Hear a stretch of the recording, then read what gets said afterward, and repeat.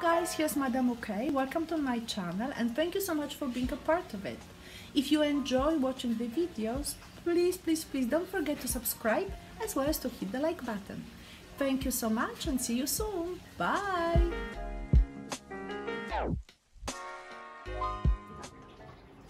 Hello guys, today I will teach you how to paint a gradation landscape using either watercolors or acrylics.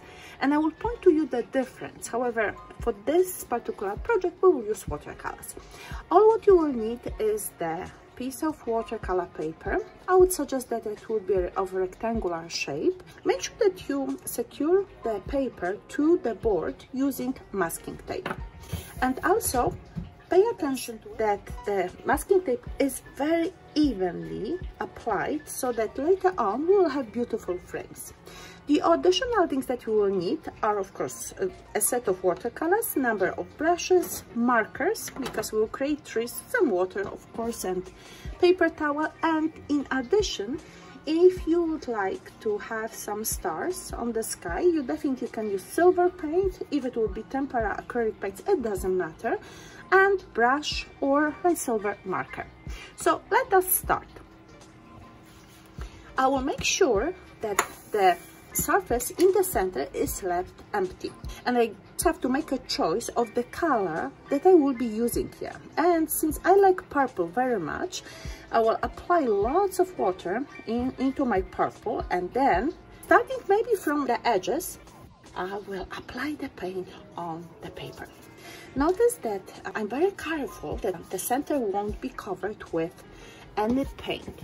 And just to make sure that I will not get too dark right away next to the center, I rather will start from the outer edges and then gradually move the paint towards the center. So let's work very fast, like this. And you can see that I start intensify the color by using less water and more of the paint. Right, still quite a bit shape in the center. I would suggest that in this case we would leave approximately 2 inches to 5 inches on the side.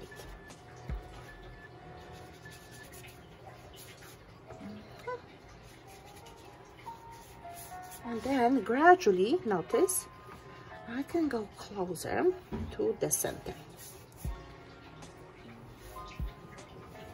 No more paint used, just moving what we have already on the paper.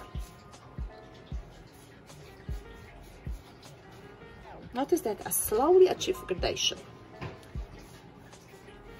Okay.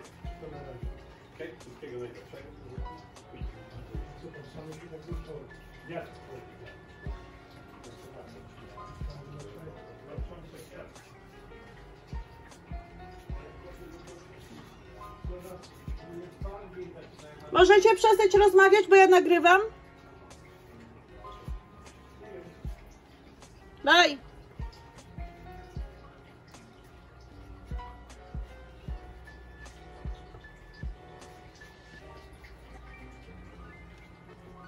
Notice that what I get very light color coming towards the center, and I also will use a trick. I will dump my paper into the water just a little bit, and now I will make this swirly oval motion to create the effect of gradual change of the tone from lighter to darker. The next step will be to apply a little bit darker paint towards the edges. And I will use blue because I like to also add some other color, not just black. Notice just by the corners of my paper. Remember, if something doesn't look the way you want, you can always use a piece of paper towel and try to remove it, either with dry piece of paper or with a little bit water on it. So I think that looks quite cool. And then maybe even a little bit of black. What do you think? Maybe just in the corners, really in the corners. If you will be using acrylics, just to be sure that you will not get any paint inside, you can first apply pure white in the center and then progress the same way how we've done it here. You don't want to have lots of black, just at the ends. Nicely bringing it there. And notice maybe even a little bit more. What do you think? I will mix it with blue. Right, and then just tiny bit more. Those three colors mixed together. A little bit of blue. Whoop. And that's what I have here. Even more blue. Blue, a tiny bit of black. Very good.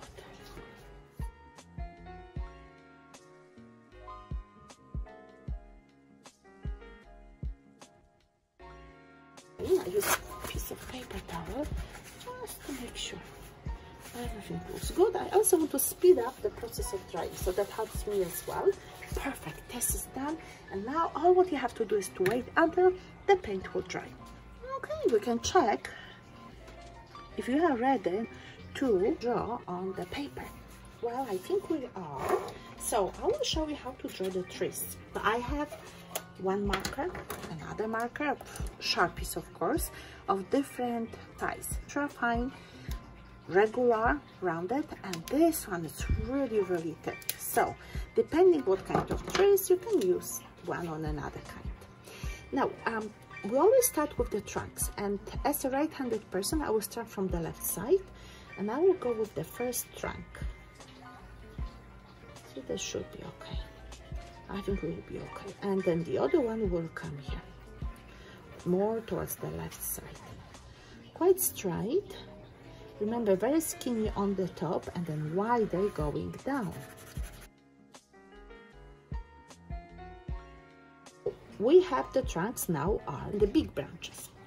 So let's start from the top. I always say there are a couple on the top that we can go this way.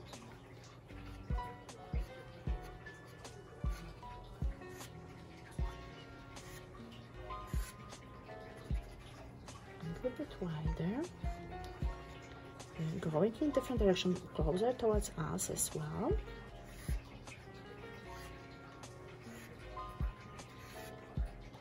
Spread them, make them a little bit thicker next to the trunk. Also make sure that they are not parallel, all of them, right? Because that would be suspicious. And going down, they are wider, a little bit heavier as well.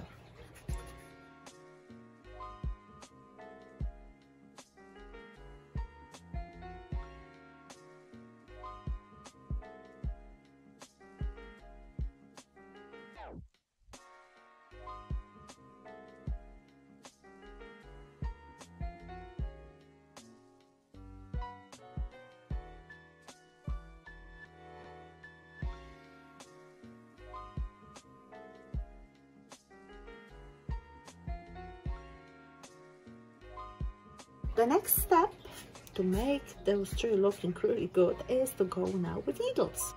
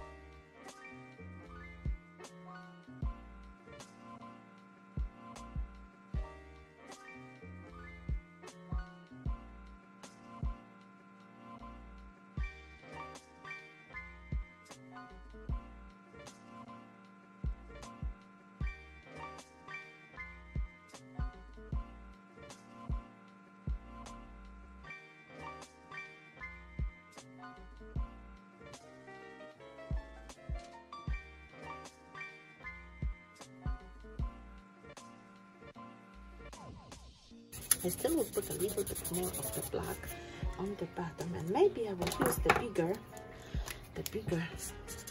marker to create the effect. But you can see what is going on. We have lots of action here happening, and then the one thing that you really want to apply, see, still I'm making those branches heavier, coming down. What I want to have And this is a very important part for me, as I want to still bring some stars here. So those stars will be applied with, believe me or not, silver. My brush, and then just there.